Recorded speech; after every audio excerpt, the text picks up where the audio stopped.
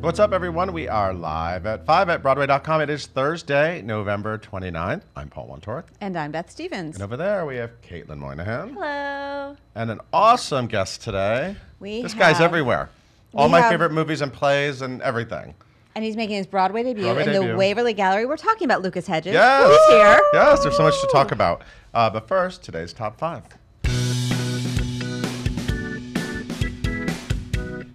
You will be found at the movies. Okay, I didn't see this coming. That was cute. That was I good, saw that was this good. coming. You saw it coming. Yeah. I didn't see it coming. Dear Evan Hansen is going to be a feature film, Yes. like a real deal movie. Pretty cool, right? The reason why I saw it coming is because so many fans have been making their own movie versions on like YouTube. And like that can create a There's whole this thing. great Waving Through a Window made by something called Working with Lemons, has like 500,000 views, but they like did Waving Through a Window as like a film. And I was like, the minute I saw that, I was like, this should be a movie. It should be a movie, and now it will be. So Pasek and Paul have sold the musical rights to Universal Pictures. And to Mark Platt specifically, Mark Platt, who's the who has a father connection. He has of a Ben connection. Platt. Maybe for And Adam Siegel's also a producer Yeah. with Mark Platt. Tony-winning book writer Stephen Levinson, who we recently talked to, is going to write the script and also executive produce along with Pasek and Paul. Wow, cool. Pretty cool. So that's all we know. Stephen Chbosky, who we just talked about yesterday, is and did Beauty and the Beast and Rent, is in conversations, just talking about directing it. Interesting. Just discussing things. Anyway, no release date or casting, but pretty exciting. Calm down, it'll probably take a couple years. Float like a butterfly, sing like a bee. Wow. Okay, this Wow. one I didn't see coming. I didn't know if she was going to say that, but okay. Thank you. Yeah. So there's this great Muhammad Ali documentary called So When good. We Were Kings, which is all about the Rumble in the Jungle, which is the George Foreman, the famous Muhammad Ali championship fight. And it won an Oscar. Right. Yes. And so they're making it came out in 1996, the movie, and they're making a musical out of it, which is cool. Wild. Yeah, I think it's really Wild. cool. I love it's that. a great story. Shelley Marcus has adapted the book for the musical. The score will feature R&B classics as well as Fuji's song "Rumble in the Jungle," which is, of course, about Not the an Rumble in R&B the Jungle. classic. It was written for the movie. Right. There will be a workshop in the spring, and we'll see what happens. But this is definitely something to look out for. And the stage and screen star is hitting the road. We're talking about Hugh Jackman. I feel like we should just talk about him every day because he's very close to my heart. Wolverine's going on the road. He's taking his solo show around the world.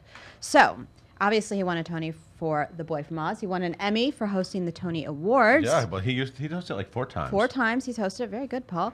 It kicks off in May in Hamburg, Germany. The North American tour kicks off June 18th in Houston. We'll play Madison Square Garden here in New York City and the Hollywood Bowl in LA, among other places. And special guest star Kayala Settle. of The Greatest Showman. Naturally, Greatest will join Showman him co-star. as a special guest. Pretty exciting. Yeah, is he going to sing from The Greatest Showman? He better. He's going to sing from The Greatest Showman, from The Boy from Oz, from Les Mis, from Oklahoma, from whatever Wolverine The would River. sing. The River. That wasn't a musical. That was not a musical, but it was on Broadway. He'll do scenes from The River. He won't. Got that fish? No, probably not. And one of our faves was named Entertainer of the Year. Yep, Mr. Darren Criss. Entertainer of the Year, what does that mean? Everything? One He of can the do everything. entertainers of One the of year. the Calm I see. down. Okay. Uh, Calm. Entertainment Weekly does a list every year. He, of course, won an Emmy Award for Yes. the assassination of Gianni Versace, American Crime Story. It might be the other way around. American Crime Story. There's a colon. I don't know. He was fantastic in that. He's been on Broadway. He's been in the seat. At this table. Yes. And congratulations, Darren. So check that out. There's some nice photos. I know you guys like nice photos of Darren Criss, so go check them out. Come back to Broadway. And this Australian pop star is officially on a journey to the past. Welcome to Broadway, Cody Simpson. He's in Anastasia starting this evening. He will be with the production through February 17th, and he joins last year's Star of the Year, Broadway.com Star of the Year, not Entertainment Weekly's, Chrissy Altomar, Max von Essen, John Bolton, Vicki Lewis, and Judy Kay. Cool. Happy first show. It's his Broadway debut. Yeah. Speaking of Broadway debuts, Good segue. I'm going to get out of here. Thank you so much for being here, Beth. Well, thank you, Paul. But Mr. Lucas Hedges is here, so it's time to make way for him. Hey, Caitlin, tell everyone about Lucas. Gladly. So, guys, we have Oscar nominee Lucas Hedges here with us tonight because he is currently making his Broadway debut in the Waverly Gallery. He appeared off-Broadway in Yen, and he earned an Oscar nomination for his work in Manchester by the Sea. His other screen credits include Lady Bird, 3 Billboards Outside Ebbing, Missouri, Boy Erased, and Ben is Back. And I also want to say Boy Erased and Ben is Back, like 2 movies in the same 2 months. Big deal. Follow the show at Waverly Gallery on social media to stay up to date on everything you need to know. And please leave all of your questions in the comments down below. Please welcome Lucas and Paul. Mr. Lucas Hedges. Hello. I don't want to make you sound like an even bigger deal, but aren't you also in mid-90s? I am in mid-90s. I mean, there's a lot of There's a stuff lot. Which is also with, produced by Scott Rudin, who did Waverly Gallery. Yeah, Full there's circle. a lot happening with you. Do you feel like you're almost oversaturated? There's too much Lucas Hedges Way in the too world. much. I shouldn't be here right now. I'm going to run out of here screaming, probably. I'm into it because you're fantastic and everything. Thank you. But it must be feeling like a moment. It does feel like a moment. I'm doing my best to handle it and to relax within it. I don't really know what's happening right now. I'm sort of, and it's kind of bizarre because doing a play is kind of like you exist in like this like very small container where your life is just this. And then on top of that, there are these other things that sort of seem to be happening in the world, but I don't seem to have any proof that any of it's real. Right. It's just people seem to tell me that it's happening, and then I'm like, oh, I did those movies. That's true, I did. I don't remember doing. I don't know. It's everything's a blur, I guess. There's like 1,000 people watching you every night at the Waverly Gallery, and then there's millions of people watching you around the world. That's weird. It's really, really weird. I don't know. I don't know what to say about it right Nothing now. to What say. other questions? It do is you what have? it is. I don't know. No, I just don't. But you're on Broadway. Let's talk about this because yeah. I've said this before on here, but the Waverly Gallery is like my favorite play right now on Broadway. Oh, wow. So moving. great. It hit me in a way I did not expect. Beautiful, and especially you. You made me cry, so thanks for thank you. that. Thank you very You much. must see that. I had Joan Allen here, and you Oh, must yeah? see how it's affecting people. Yeah, definitely. It's shocking. It's a play. For those of you who don't know, it's my character is telling the story of how my grandmother how she dies and she has Alzheimer's. Right. And it's shocking how many people are living with this right now or are just coming off of it. It's like there isn't much art being made about this and about how we die in America or really in the world and what it means to die and what it means to live with Alzheimer's in your 90s. So it feels like a really important play. Also, I mean, most of Broadway audiences are filled with older people. Yeah. And it's interesting to do a play that feels like, I don't know, the last play I did, I felt like everybody who was past a certain age came to and was like, what did I just see? But it feels like this really is like, it has a unifying effect on everyone in the audience because, I don't know. It feels actually really important and relevant. So. And the great Elaine May made her return to Broadway, which is she's an icon. Yeah. And when I saw it, some of the humor in it about getting older, it was really, I saw it with a matinee crowd actually. And I went to a Wednesday matinee. Yeah. Oddly, one of the most exciting crowds. Yeah. Weird. The reactions, it was so fun to hear them react to. People are excited Wednesday mornings for the Waverly Gallery. I don't know why. The last one I did, it was like, no, everyone was asleep. This is like, it's like a rock concert. It's crazy. A rock concert of a certain age. Yeah, exactly.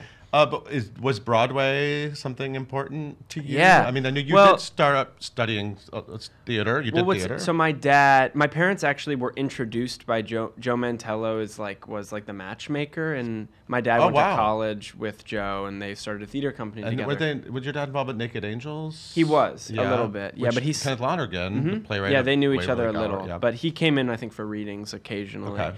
But my dad went to college with Joe, and my mom was in Circle Rep. Oh, yeah. And Joe met both of them and introduced them, and they ended up getting together. Wow.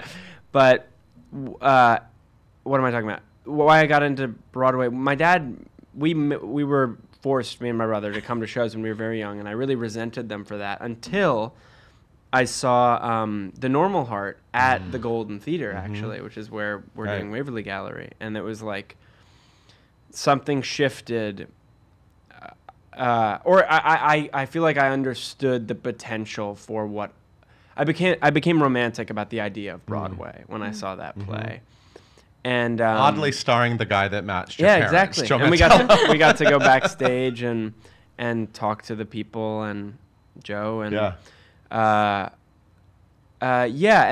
then I did a theater program summer my junior year of high school, and from that point on I was like, this is the medium that feels like there's a higher ceiling for magic in theater than there is in film, I think. Yeah.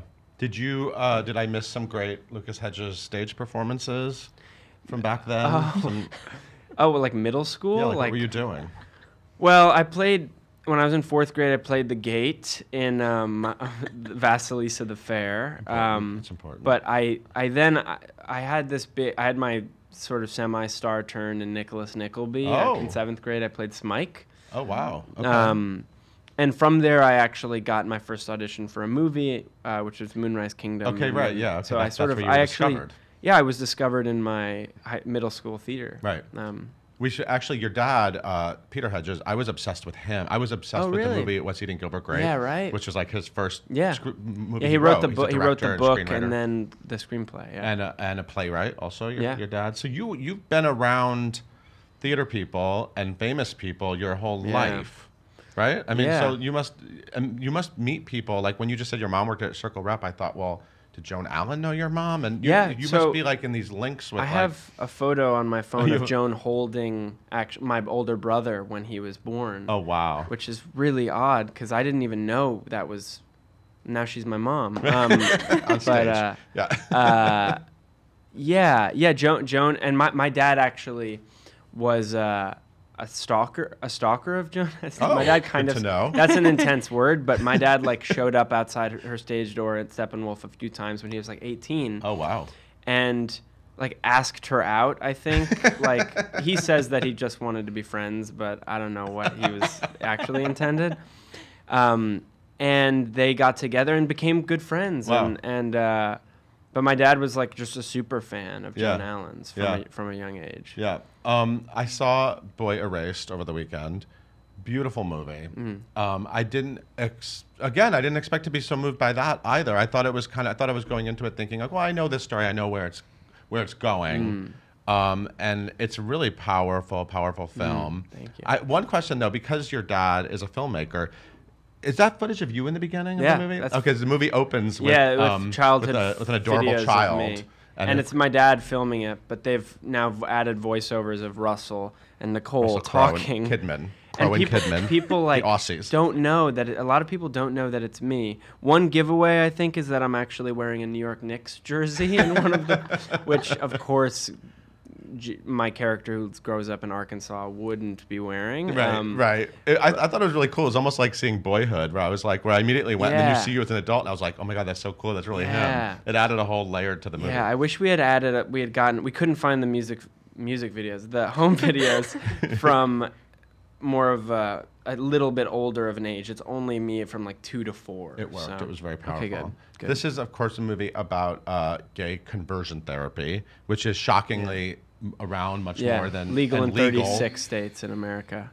Which is so it's this really fascinating topic that people haven't really dug into. Yeah, really. Which is one of the things that I was very interested about in pursuing the project was that it felt like I'd been a part of projects that were meant something artistically to me, but this was it felt like there was I don't know, it was a chance to be a part of a movement or some sort of historic. There was a historical and cultural significance to it that I hadn't been able to experience with my art before. Yeah. So I was thinking that your character's name is Jared, and he's based on Gerard. Garrett. Garrett. It's spelled Gerard, but it's pronounced Gary. Because it's his. I saw him on the Today Show. It's his memoirs. Yeah. He wrote the memoirs, and the movie is his story. Yeah. And also, your character in the Waverly Gallery is sort of Kenny. Literally Kenny. It's literally Kenneth Lonergan. It's literally his he's writing story. about his grandma. I mean, yeah, he just changed the names. It's Dan. I played Dan, Danny, Ken, Kenny. Right. But yeah, I'm for some reason keep playing These real stories. real people. I'm trying. Yeah. You also have very glamorous on screen and on stage. We talked about Joan Allen, but so Nicole Kidman. I know. Is your mom, but you knew that. I knew that. Yeah. You actually filmed it with her. And then also, I know. isn't Julia Roberts also your mom? Yeah, and then. And that movie's Yeah. called. Ben is Back. Right. Yeah. That's coming out. Look for. I mean, that's about to come out. Yeah. It's the next big Lucas Hedges project. Yeah, man. It's crazy. What's it like working with these people? Are you kind of is it? I'm over it. You're over it. Kidding, no, I mean, no. but you have sort of grown up with being around entertainment because of your family, and Yeah, I wonder if that helps you I drop think- in a little bit. I think the thing that when I did Manchester by the Sea and when that Yeah. came out, there was a level of like the amount of press I had to do and the amount of rooms I had to be in which it was just filled with people whose faces I'd grown up with. It was like a year where I feel award like I had to season. get like that's where I got over it. I mean, I wouldn't say I got over it because Right. if I'm a big fan, I'm gonna freak out. Right. But to the point of celebrity, Yeah. and normalizing that, I feel like I got over that to some extent. And, but it is weird because I feel like I have relationships with these people Yeah. throughout my entire childhood. Like both Nicole and Julia are people I grew up with. Wow. And so it's just weird getting to know people that you feel like you've known your whole life. I don't know but I don't experience it as much as celebrity as much as just like they were around. It must be weird for them too that random kid is now like an Oscar-nominated co-star. Yeah. I mean, for Yeah, them too, I they get- must be like that kid. Well, Oh, yeah. that's the weirdest thing about it for me actually is not getting to work with them, but is getting to know them, but that they already know who I am. Like that Right. that I meet like I met both of them and they knew my name Right. and that they'd seen me in something. Right. It's like that's "You the know most me?" baffling part about it. I think. That's cool. Yeah. That's awesome. And you were Oscar nominated for Manchester by the Sea. I am Oscar. I'm kidding. Sorry, yeah, forever actually, Oscar nominated. That's What was was there ridiculous. one person that was really cool to meet during that time? Yeah. Definitely. Does that person have a name? Well, there were so many, but who was it? Oh, there's got to be one worth mentioning. Were there any cool interactions or? Oh God. Oh come on. It's all right. You don't have to. No, but I don't. Too I'm gonna have to keep thinking. Who do you want to about play your mother next? Is there like a dream list? Is there a dream list of future mothers? Future mom. it. I'd love to. The first person that popped into my mind was Amy Adams. That Oh. would be great. Sure. I think I resemble her too to some I can enough see to that. play her Okay. son. Who do you want to play my mom? Who do I want? Who to do you play want your to mom? play my mom? Who do I want to play your mom? Patti LuPone Oh shit. in a new Broadway musical. Do you sing? Not really. No. Okay. But Do you- I was just sent. David Cromer just sent me the clip of her doing Sweeney Todd Yeah. in 2000. Do you know of this? Have I you seen this? saw it. Really? I'm older than Oh, you. she did it. She literally did the production. Yeah. Oh yeah. She, Oh, it wasn't just like she's her done singing a multiple song. productions of Sweeney Todd. Really? Yeah. She did on Broadway with Michael Cerveris, where she had a crazy black wig, and then Wow. she did a more traditional version of George Hearn. Wow. Yeah. Oh yeah. She knows her Sweeney Todd. And is musical theater your specialty? My or specialty. just- I guess I know it. Yeah? I know it. Okay. Yeah, I know it. I like the musicals. Okay, But cool. every once in a while, a play comes along, Yeah. like the Waverly Gallery. Oh, that's actually something I wanted to bring up. Elaine one day during tech started improvising songs from she was creating songs for the Waverly Gallery, the like musical. the musical version. And there's this one scene where I really don't want to give anything away, but she thinks something has happened with her dog. Yes. She thinks somebody stole her dog, Mm-hmm. and she came running out of her door singing, "Somebody stole my dog." She was like, somebody stole my dog. Somebody stole my dog. And I was like, nobody stole your dog. And it was like, to this day, we still sing it. That's amazing. Which I think you would enjoy. I love. Do you think Kenny Lonergan is open to a musical version of the Waverly Gallery? But he does love musicals. I remember one time he was singing. I caught him singing Hamilton, which it was kind of odd, but because he's such a, I don't know, he's like so exists in such a bubble in which he doesn't know anything that's happening in the world today. Like he's like. He doesn't think any good content has been made since like 1930 or so. I don't know. It's like he's very pessimistic about the state of the arts today. That's but fun to be around. He loves Hamilton, I guess, and the band's visit too. Well, because Cromer. Yeah. It's a but he really did love it. Yeah. He was raving about it. Yeah. It's weird that David Cromer. I mean, everyone knows him as a director now. I but know. he's also a I great now I actor. can't imagine him being a director. I only know. I hope he still remembers how to do it. Me 'cause too. He's good at it. Yeah. Yeah. Did you like the band? Isn't it great? Oh yeah, it's fantastic. Yeah. Yeah. It's really great. Hey Caitlin, what are the people online saying? We about got a lot of Lucas Hedges? questions. Oh, I love it. We Is got this a coming in live? Oh, yeah. Coming in live. This is exciting. Do it live. So Annalise from Instagram asks, when did you know you wanted to do theater? I would say, oh God, well, I was always doing, like I did, like probably most actors, I did a lot of like impersonations as a kid. The first one I did the most of was the Austin Powers was my favorite movie, so I did a lot of Austin Powers. Oh my God, I can totally It imagine. was like known on the street as like the kid who did Austin Powers, so people would like So stop can you me. give me like a line No, from that? no, man. Nope. Not An Oscar nominee today. now. Not today. Not today.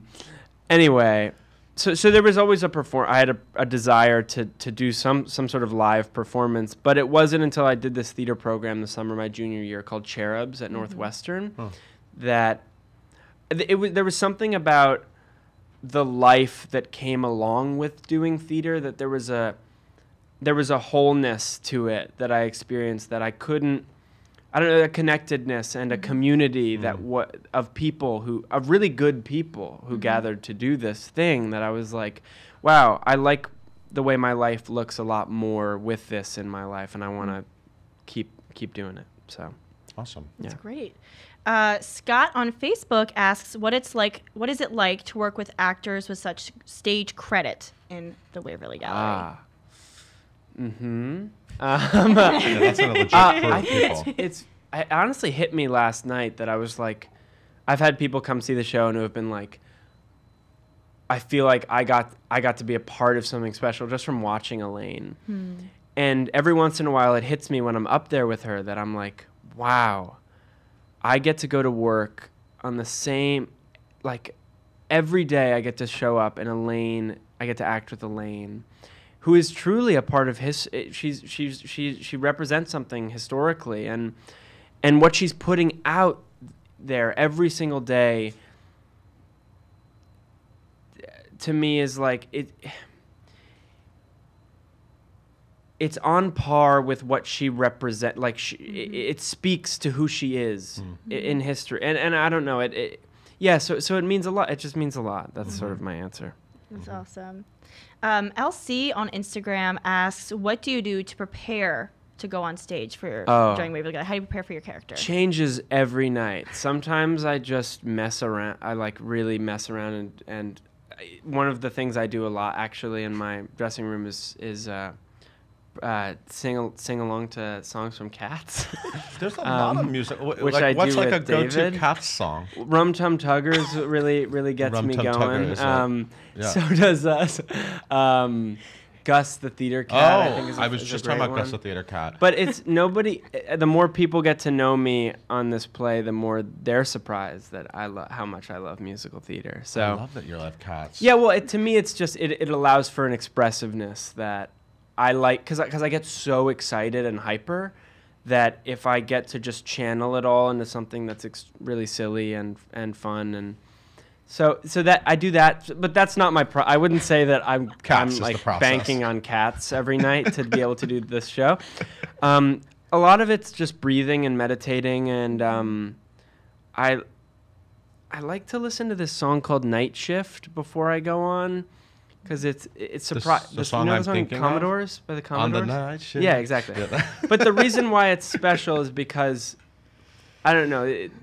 There's an aspect of the song that it's about remembering. It's about remembering people you love and about not being alone. And I think it's a lot of the stories about, I don't know, going through a hard experience in isolation it seems like a celebration of and loving of those people we want to remember. So I'm gonna listen to that song the listen minute you to leave it. here because I love that song. And I also want to let you know they are currently casting Oscar winners, Oscar nominees in a movie version of Cats. I know they are. I'm very excited. There's to a lot see of Cats roles, so I know. I haven't heard anyone's playing Gus the theater cat. As far as I'm concerned, it's happening alongside of this production of the Waverly Gallery. You can do it on Mondays. Yeah, just fly over to London on Mondays. But no, I'm very excited to go see it. You're in line to see it. I actually heard that Jason Derulo is playing the Rum Tum Tugger. How you feel about that? I have no problems with it, but I'm just excited. I really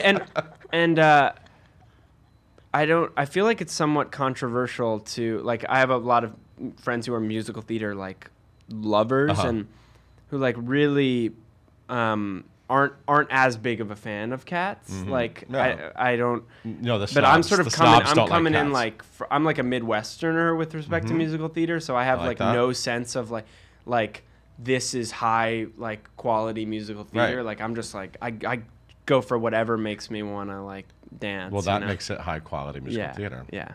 I fell in love with Broadway because of Cats. Really? Yeah.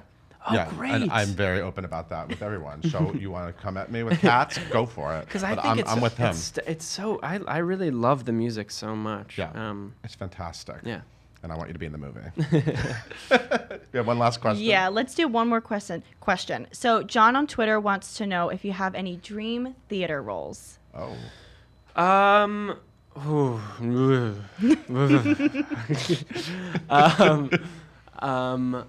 Well. You have a lot of time. Oh God, you know me. I like to really take my time. No, I mean in your life. You have okay. you have plenty, I mean you can think of any age. I mean it could be Death of a Salesman. I'd probably say Malvolio in Twelfth Night would be really cool. Some of them are Shakespearean. I think there's something about a really silly Shakespearean part would be cool. That's what first came to mind. When I was younger, I thought I wanted to play the gentleman caller, but I think that's kind of cliche and not I don't know. It's nope, he won't do that one. Cross that off. Keep hitting this. Sorry. I think that's what I got right now. Okay. Malvolio. Oh, that's good. That's a classic. Yeah. That's a good one. I'm sure that could happen. It's good? Yeah. It's a good one? That's a good one. Good. Thank you for that. Thank you for a good answer. Thank you for being here. I have one final question. You are about to celebrate your first birthday on Broadway. Yeah. So that's exciting. Yeah. What are you going to do? Sing with Elaine May and... Yeah, I think they'll... David had his birthday. They all got him a cake and sang him happy birthday. So hopefully I'll get that treatment too, and I'll enjoy that. And I don't know. I find birthdays recently have been days that I actually get really grumpy. I get really frustrated that. Now that you're in your early 20s, yeah, it feels the end is coming. Yeah. Well, but I'm looking forward to having stuff to take my focus off of myself. I don't have to obsess over me. It's I always want my birthday to be more than what it ends up being. So now I just gotta. You can't. I've got stuff to do. So just go and just hang out with the right people. Elaine, you have a lot of people to hang out with every night. So yeah, it's pretty good. Yeah, a lot of people. So let's see. I'm gonna get some dates out there. Boy Erased is in theaters right now. Yes, you all should see it. Ben is Back comes out December 7th. I don't know if you knew that. That's next week.